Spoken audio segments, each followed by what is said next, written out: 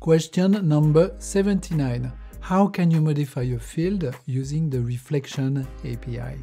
Short answer, you can use the set method of the field class to do that. Less short answer, this method takes the instance you want to operate on and the value you want to fix. If you do not have access to this field because it is private, for instance, you can still change it by calling it field.setAccessible, passing true as an argument. It does not make the field public, but suppresses the access controls made by the language. One last word, you can actually mutate final fields in regular classes with this pattern, which is really annoying.